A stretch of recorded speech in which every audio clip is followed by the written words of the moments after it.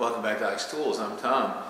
So tonight we got a little weeknight short, and what we're going to do tonight is I was talking about these little S hooks that we used to make a lot of, that I find actually really handy around the shop if you have a chain hoist or you do any kind of lifting and rigging. They're kind of lightweight hooks, real easy to make. We'll show the little bending fixture, and we'll go ahead and make one just to show on camera. Anyway, they got kind of a lot of uses. They're kind of limited to your imagination. You can use them in your truck to catch those crappy factory lugs that they give you that are buried down into in the bed that are hard to reach. So you can snag those with these and then hook your tie downs to those, stuff like that. So yeah, let's pop over there. We'll cut a couple and bend them up.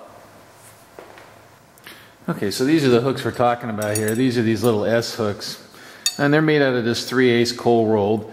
And we used to have a lot of this laying around in one shop that I worked at. They were the cut off pieces of a 3-point door locking mechanism. So we used to lop off a good portion of the length of them because of the product that we were building there. So we had a bin just full of these things, and so people made a lot of stuff out of shop fixtures and crap like that out of this 3/8 rod. But this was one of the things that we made a lot of, was hooks like this, and we used them for some guys lifted gas bottles with them. We would lift small tanks with them that had lifting eyes, and you could just snatch them and go, and they're plenty strong. Or you can double them up like this, and they're double plenty strong, right? So, and if you screw one up or you get weld spatter on it or something like that, nobody cares about it. So let's grab the fixture and we'll cut one and bend one. All right, so we got one marked for length here, and I'm just going to use some bolt cutters here. And what did I mark? I think it was 16 inches, something like that. So these are 16 inches, 410 millimeters.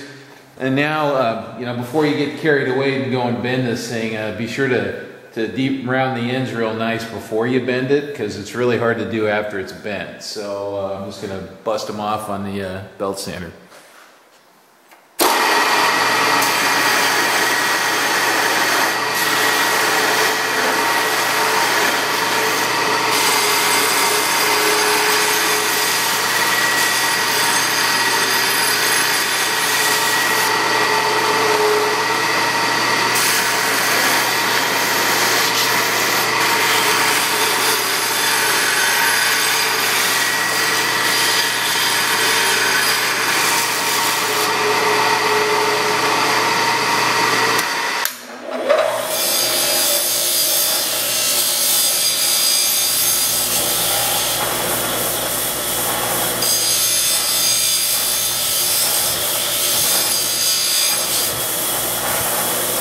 Okay, so here's the bending jig. Here's our blank, and the little loop just catches the end there.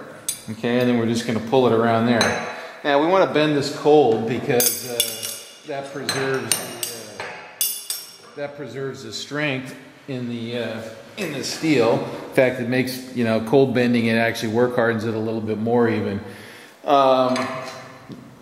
And you may need a bending aid depending on how short you make these. So just going to go ahead and bend this by hand.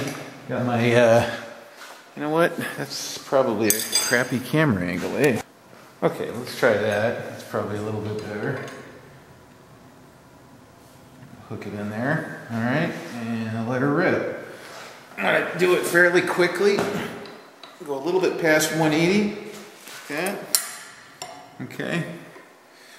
And then making sure that you get it going the right way, we want to make an opposite bend here, like that. And then we want to get this in plane this way here. And this, this kind of eyeball. Like I said, you kind of want to do the bend quick. Okay, here we go. Ready? 1, 2, 3. Follow my ass here. A little more. Like that. Looks pretty good. Alright, we got a little twist going here, but we'll fix that easy enough. Okay, so there's the hook. I'm going to do a little straightening. Alright. Let's get, so what you want to do is get most of one of the bends in there. Then you can look at the other side and kind of evaluate it. And I'm just going to use this to kind of torque it straight. Like that.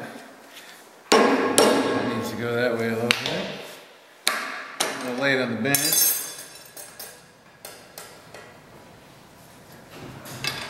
Grab it by the other side.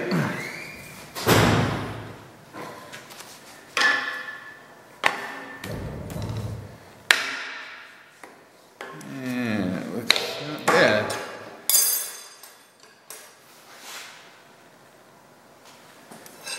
Let's grab it in the center and see what we get here. Yeah, okay. Oh, I see what's going on. Oop. Alright. Alright. One grab hook. So, choop.